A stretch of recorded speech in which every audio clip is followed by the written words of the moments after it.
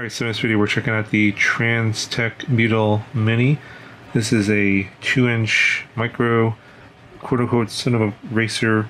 It does come with these prop guards that you can attach, and they go on the arms like so that if you want to fly around like a Sonope you can, but I wouldn't really use something like this for that. It's a bit on the heavy side. It does come with the Caddx Vista system, as you can see here, and has a flight controller and the forward AC kind of in this interesting arrangement here on the bottom layer here on the main plate, and a second plate here for the Vista, so it's a little bit unusual.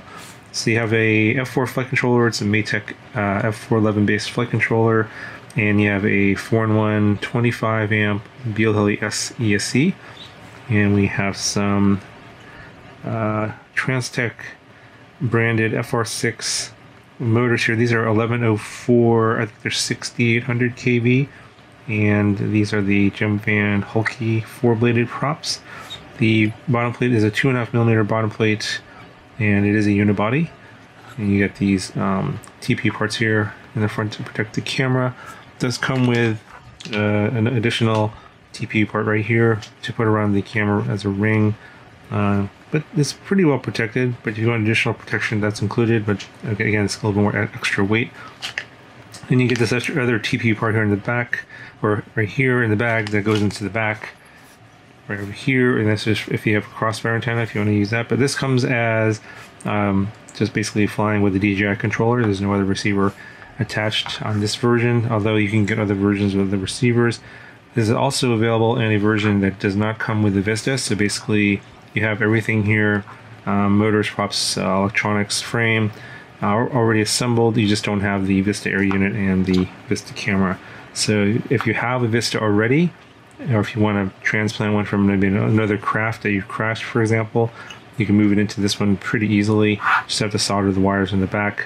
I think there's 6 of them to attach the Vista unit and install that, and you have basically the same as the bind and fly. So this is set up as a bottom mounted battery, but it does have these LEDs up on top, and it's set up, I think, to change colors based on throttle position. So if I've seen like some mods where some people put like a top plate on here and run the battery on top, but not sure if that's a viable option, at least for this particular craft. But yeah, it does run fine as a bottom mounted battery. It does have a sticky pad here in the bottom. I was running this battery here. This is a 450 milliamp or 4S. This is from Owline. Pretty good battery. Actually, I would recommend this one if you're going to run 4S. Now, in the spec page, it does say that they recommend a 3S 650 on this, and I did fly this on a 3S 550. It's not quite as peppy. It's not quite as fast on 3S versus 4S, and on the 4S 450 it does have a lot more power. The power to weight ratio is a lot better, although even though this doesn't have any kind of a special tune, I think it's just default PIDs from Betaflight. It is a little bit on the how do you say it? The motors get a bit hot on 4S. Not super hot, like you can't hold the motor, but they get pretty warm, pretty toasty on 4S, so be aware of that. You may want to change the tune a little bit. Same on 3S. It doesn't get very warm on 3S, but the tune is kind of soft, so you may want to adjust the tune again for 3S if you're going to run a 3S. I think they say it can go anywhere from a 550 up to like a 750. And if you fly it on a 3S 750, they're saying that you get about 5 minutes of flight time. Now, if you want to change the color of this canopy, they do have a couple of different other ones that you can swap this out for. They have this light blue one and a clear one. So you just have to take the LEDs out of here, and I think the screw that goes through the front standoff here goes into these 2 screws in the top, or in the front, and then there's one in the back, and I think that's all that holds the top canopy on. Alright, so here's how much it weighs with no battery, and about 113 grams, and then with the Force 450,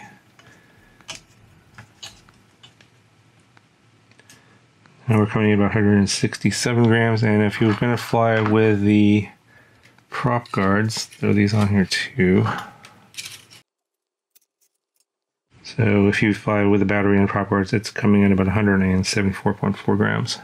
Okay, so I know the big question is, how does this fly to the bigger brother of this one, the TransTEC Beetle, not the Mini, the 2.5-inch version? And the answer I have is, I don't know. I never flew that version. The only thing I know about that version is that the 1106 motors on that one seem to burn out a lot of people. It probably has to do with the fact that it's a high kV motor and a lot of weight. And so if you run too high of a PID tune or too much a bigger battery, puts a lot of stress in the motors and gives a lot of heat. And it applies to this one as well. This is definitely on the heavier side. It has performance. I mean, these 1104 motors are not bad. They definitely have pep on 4S.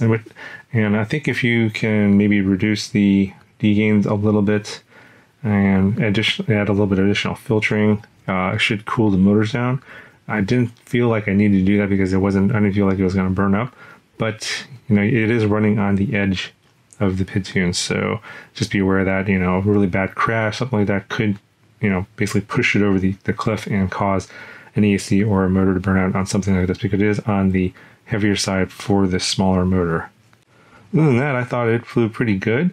It's got some pretty good speed. Now, as I said, I would recommend 4S over 3S, but again, just be aware you are kind of pushing the limits on 4S. So if you want the performance, you are going to have to take the risk of maybe burning out a motor or ESC on something like this. Anyway, that's going to do it for my review of the TransTEC Beetle Mini. Here's some additional flight footage with my narrated flight. If you have any questions, let me know, and I'll talk to you guys in the next video.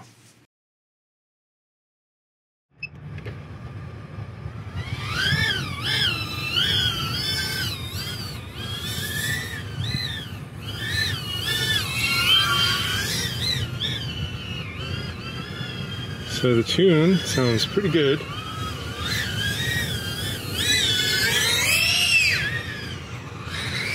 A little bit of prop wash there. That was not a good S dive. That's good. S dive. Oh. A lot of prop wash again.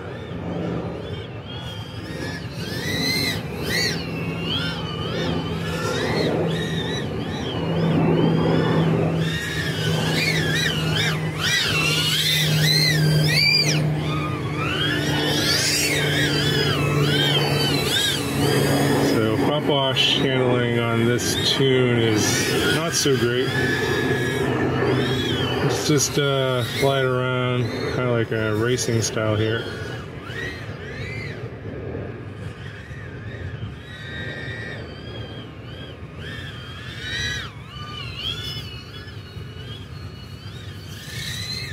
Yeah, every time it goes into its prop wash, it has a little bit of oscillations. Probably needs more D gain and filtering.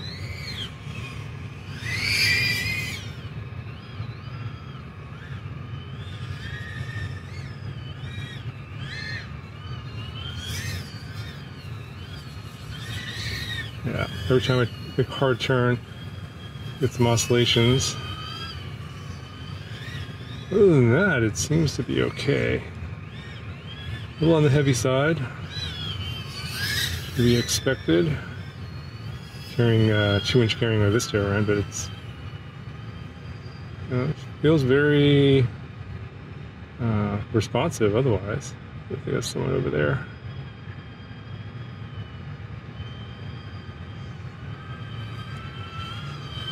I think if you reduce the camera angle by a lot, you could probably fly it slow, like a cinema, but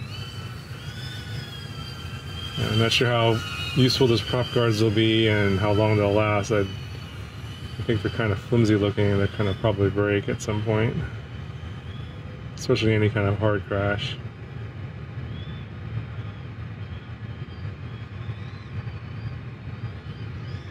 And then you want to reduce your rates if you're going to fly it like a Cinewhoop, but flying at a lower throttle levels here. Not a lot of jello.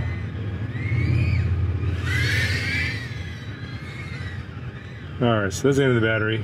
Pretty short flight, about 3 minutes. Let me know what you guys think.